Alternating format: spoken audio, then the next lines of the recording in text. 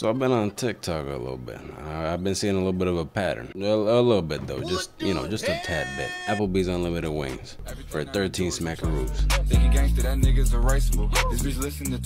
But the first plate cleared and provided the evidence as if we weren't gonna believe him. Like if you're going for unlimited wings and you don't finish your first plate, you should be banned. And that's a common trend you're gonna see here. People posting their first plate finished. Like, congrats, buddy. You ate your food. You're a big boy now. Nice. Honestly, it's looking like Torment Applebee's day. These two guys right here, they ate us out. Paul, I guess it wasn't just $13. But back to the topic at hand. Unlimited food for 13 doubloons. If you got access to $13, you get unlimited food. That's what I'm hearing. That's what the streets are saying. Just one sitting though, like your ass is not even allowed to go to the bathroom. Move 1 inch off the seat and it's like a damn Mr. Beast challenge video. Oop, your ass lost. Oop, run them pockets, boy. They're gonna run up to you with an iPad and footage of your ass cheeks untouching that seat. Imagine your car declines and they force you to throw that shit up. Oh my god. They gonna hate me. They gonna hate me though, cause I'm walking in that hole like Matt Stoney. Oh, waiter, head ass.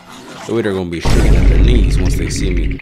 I'm gonna be on round 100 of zombies with a pack-a-punch ray gun. I am not being stopped anytime soon. This shit gonna be some light work, I'm telling you. They're gonna have to bring out a SWAT team to put an end to my streak.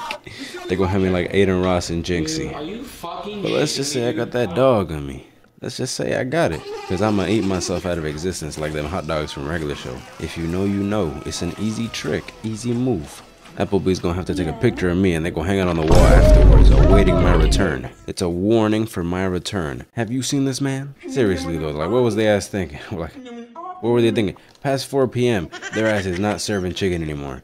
At that point, they've served so much chicken, they're not giving you real shit anymore. They're serving flavored mystery meat. They're recycling that shit. They're like the Chuck E. Cheese of chicken wings.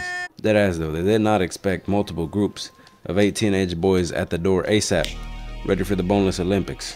Cause this chicken tasting rather radioactive. This chicken tasting like great power and responsibility. Applebee's do better before my ass gotta get involved. If I walk into the Applebee's and they serving fried monkey scalp and butchered fried ass chaps, we gonna have a problem. We do not need to have a problem, but we gonna have a problem.